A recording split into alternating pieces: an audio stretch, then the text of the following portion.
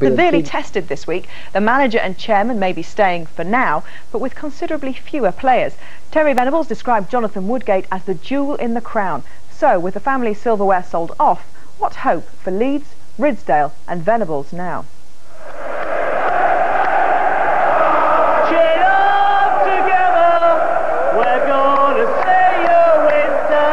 Remember Peter Ridsdale, the sentimental fan? I've got a responsibility initially to the shareholders. I'm appointed by the board as chairman, not by the supporters. Reality gate crashed the chairman's party. Terry turned up just as the rest were leaving. Leeds gambled on Champions League success and lost.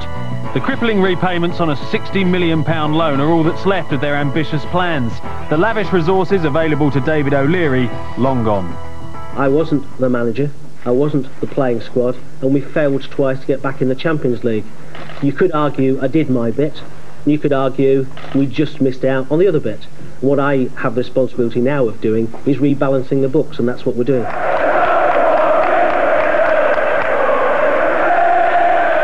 Peter Ridsdale is a very enthusiastic, committed chairman. The great danger is that if you have a fan in the boardroom is that they want success as much as the fan in the stand, and they have the wherewithal, the money to actually indulge their romantic view of events. We're Ridsdale! We're Ridsdale! The people are disowning their chairman. Woodgate's departure the final straw when they thought Fowler would be the last. Money talks. He's supposed to be a fan as well as a chairman, and a fan wouldn't have done it. This is the team that went to the Champions League semi-finals less than 2 years ago, and now all that money just seems to be squandered. I can only liken him to somebody who several years ago got a credit card limit of £100,000 and went buy me an Harvey Nichols. The fact of the matter is, we now, for the first time, can see a cash flow where we do not have to start reducing the playing squad, and we've got cash in the bank. For Venables, some sizable assets remain, but the job is not what was promised. The question still lingering over both chairman and manager is to stay or go. Peter's had to do a job on one side, me on another, both looking for the same ends for the good of the club. And I understand that, but nevertheless there's a lot of frustrations involved. If Terry feels I let him down, I think he probably is fair to feel like that, because I probably misled, but not deliberately so. There is a situation here which is a very difficult one, and why should I make a quick decision? I just need a few hours to think about the position and what I want to do about it. The players that are still here are the most important ones, and also the supporters. The more I think about it, the more I feel that it would be irresponsible to do anything other than stay. I don't think you could say that the long-term future of Terry Venables at Leeds is certain, Ali, but surely he's the one person in this that can't actually be attributed with any blame. Well, I would think so. I think it's safe to say Terry's got his hands tied there and he's just got to sit back and see what's happening. But I mean, we've been saying for years now, Gabby, that football is more than a game, it's big business. And if ever there's any proof of it, it is right now, because it's basically business is taking over, and Leeds United need money, and they've got to sell these players. And from the coaches and the manager's point of view, there's nothing he can do about it. It must be a nightmare for him. Peter Ridsdale said now Leeds are in a much better position, they're ready to move forward. Do you think he'd elicit more sympathy from the fans if he came out and said, this is the debt we had, this is what we've now sold, this is where we are? We don't actually know any figures, we only know they've sold £52 million worth of players. Well, we know they've had to sell the players, well, up to a certain point, and I think what the catalyst was obviously the big ego trip of spending. That's the money they've got back in.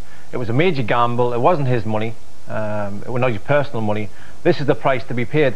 I feel in the sale, solely in the sale of Jonathan Woodgate, it wasn't for financial reasons, he said that. So why has he sold him?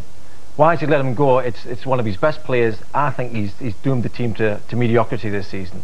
And when you consider Champions League, they're now in a position where they can't be expected to fare better than a Southampton, than a Man City. They're in that league, and the fans have got to accept it. So is Terry Venables. They can't do anything about it. The thing I can't understand, Barry, is how it can happen in the first place. I think when it comes to management and money and financially, surely you've got to look after the club's interest right at the start. They shouldn't be £52 million in debt. You shouldn't let it happen in the first place. Well, overall, football, the financial climate has definitely changed. The January transfer window, we expected to see all kinds of activity going on. It was slow to get started. That was deadline day, and overall, Barry, only 39.7 million spent. Yeah, and I think it was to be expected. There's a lot of loan deals going on, and I think probably if this is why the Leeds PLC have decided to take a massive amount in today's market, £9 million for one of their prized assets. There's a little bit to and fro, and obviously Newcastle are big spenders. Obviously Man City have spent a few quid, and Middlesbrough. But at the top, you know, Manchester United and Arsenal, they're happy with what they've got. But from Leeds' perspective, money in the bank, just purely the team, forget about the club. The prospects for the team in the short term this season is a little bit like doom and gloom, and the supporters, they can be crying in the beer, and Terry is distraught. But the disappointing thing is, the frustrating thing is that they cannot do anything about it. Peter Ridgedale and the PLC have decided to make the decisions on behalf of everybody along the way. So however disgruntled they are, they've just got to swallow it, and that's what hurts. OK, time now to start our roundup of all the midweek Premiership action, kicking off at Anfield for Liverpool against Arsenal. Last night against Gillingham, Tony Gubber reports. Everything at Leeds, it seems, has its bargain price.